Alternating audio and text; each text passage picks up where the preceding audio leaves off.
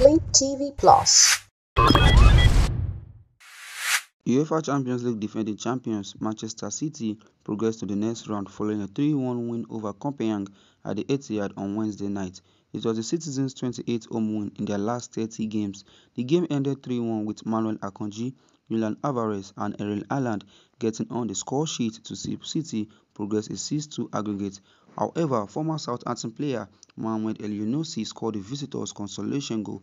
In the game, Pep Guardiola made 7 changes from the side that beat Manchester United in Sunday derby, with match winner Phil Foden, Kevin De Bruyne, Kyle Walker, John Stones and Bernardo Silva among those on the bench.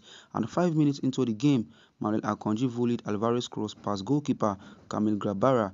City doubled their advantage 4 minutes later with Alvarez shot fumbled by Grabara for what a comical goalkeeper gave. The visitors scored in the 29th minute with Mohamed Elyounoussi back heel to reduce the deficit before Haaland doubled the lead toward the end of the first half. Play TV Plus.